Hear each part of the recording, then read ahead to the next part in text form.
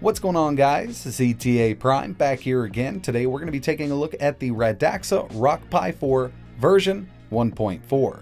In the past I have done a review on the Rock Pi 4. I believe I had version 1.1, but they have added some new additions to the 1.4 version. As I'm making this video, there are several operating systems available for the Rock Pi 4. Armbian, Manjaro, Debian, RecalBox, a few other Linux-based media distros, and we also have Android and Android TV. But in this video, I'm going to be testing out Android TV 9.0. This is their newest build for the Rock Pi 4, and I'm really interested to see how it performs. And if the interest is here, I will make a few more videos on the Rock Pi 4 running Manjaro and Debian. I'd like to compare the performance against the Raspberry Pi 4. But if you're new to single board computers, I think the easiest thing to do is install Android as long as there's a build available for your single board computer. So in this video, we'll be testing out Android TV 9.0. It's their newest release and it does come pre-installed with Google Play. Radxa was kind enough to send me over the new 1.4 version along with some extra goodies like the M.2 extension board and the Power over Ethernet board. So these will be tested in a later video as long as the interest is there. I also received the heatsink kit because this little board's gonna need it. It's powered by the Rockchip 3399, and if you know anything about this chipset, you know it gets quite hot. So extra cooling is always a plus with this SoC. Before we get into the testing, I did want to go over the specs real quick because that's really important with these single board computers. For the CPU, we have the Rockchip 3399. This is a 6-core CPU, 2 A72 cores at 1.8 GHz and 4 A53 cores at 1.4. The GPU is the Mali T860 MP4 at 800 MHz. As for the RAM, you can get this with 1 GB, 2 GB, or 4 GB. All of them will contain LPDDR4 at 3200 megabits per second. There's tons of storage options for the Rock Pi 4. There's an eMMC module slot. You can also run your operating system from USB, micro SD, and even an M.2 SSD because we have a slot on the bottom.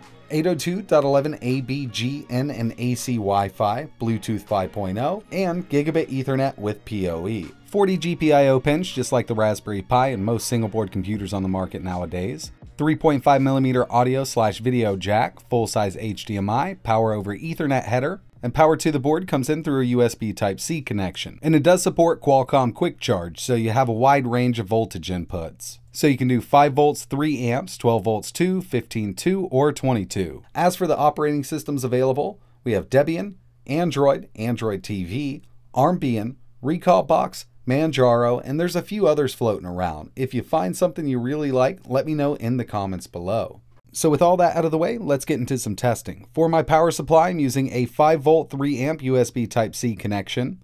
I do have the heatsink installed on the Rock Pi 4, and I'm running the operating system from a 16 GB eMMC module. So here it is, the Android TV 9.0 build for the Rock Pi 4. It actually functions really well, and this time around we do have Google Play pre-installed. I've already installed a bunch of my favorite apps to test out, and I also had to sideload a few because they weren't available on the Android TV Google Play Store. Mainly some benchmarking apps like Geekbench and Antutu, and speaking of Antutu, it doesn't work on this device, it just keeps freezing up. Another thing that doesn't work is Netflix from the Google Play Store. This is the Android TV version, and it just won't allow me to start it on this device. But one thing that works really well is the live TV channels. Now I did set this up with Pluto TV, so we're pulling directly from there, but you can have this on your main menu and watch your favorite shows as long as they're airing at that time. It's a pretty cool little addition, but you could always just open up the app directly and watch them through there if you want. One thing I was really interested in testing out was video streaming, so I went to Hulu, and it does work on this device. Unfortunately, like I mentioned, Netflix doesn't, but we do get the Android TV version of YouTube, and it works really well, even when streaming 4K content. Now, I was pretty sure that this board was going to be able to handle 4K streaming, but when it comes to native 4K video playback from a hard drive or internal storage, it's a different story. It really depends on the codec you're using. But streaming 1080p 60 or 4K 60 content from YouTube or other apps that support it works really well on this device.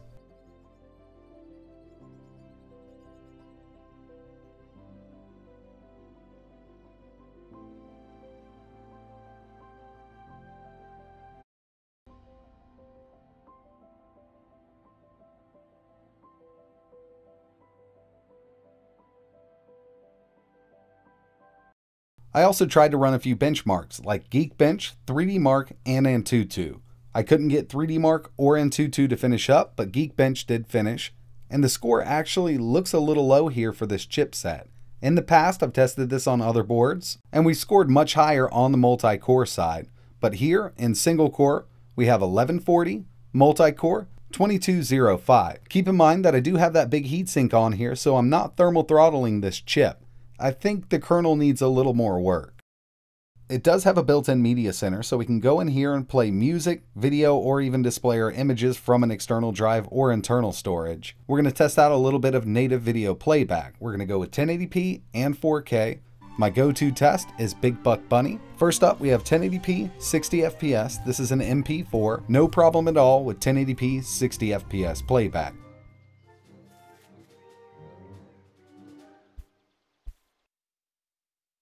Next up, same video, but 4K, 30 FPS.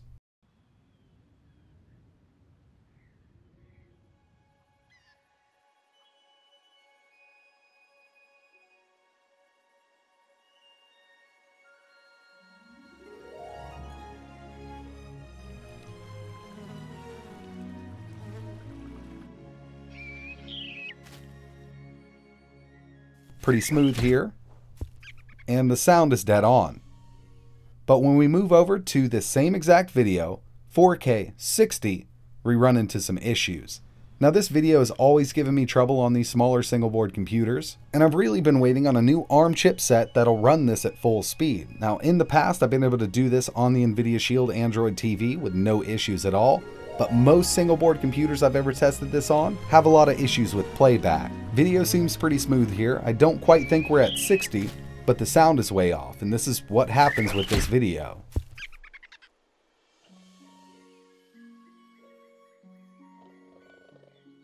So it's really going to come down to the codec you're using with your 4K videos, if you want to do native video playback from an external drive or internal storage. Now I'm going to move over to a native Android gaming test, and then we'll wrap this up with a little bit of emulation. I know this isn't a hard one to run. This is turbo dismount, but me and my kids have been having a lot of fun with this on the Nvidia Shield, so I figured I'd go ahead and test it here. Looks like you're going to have no problem playing this game on the Rock Pi 4, running the Android TV build. We'll move over to something a little harder to run, Real Racing 3. And performance with this 3D game is great, so you really shouldn't have any issue running any of the games available on the Android TV version of Google Play.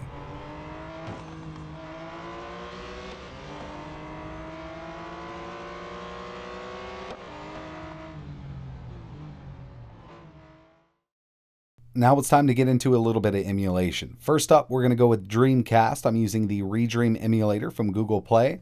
I'm going to let you know right off the bat, this thing is not going to run GameCube, it's not going to run PS2 very well. Because as it goes right now, I'm even having a few issues with Dreamcast emulation. This emulator works on a lot of lower end devices quite well.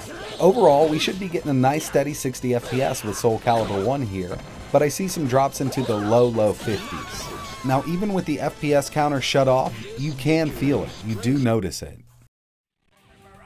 And even with a 2D game like Marvel vs. Capcom 2, we're still getting those frame dips, but it's going a lot lower with this one.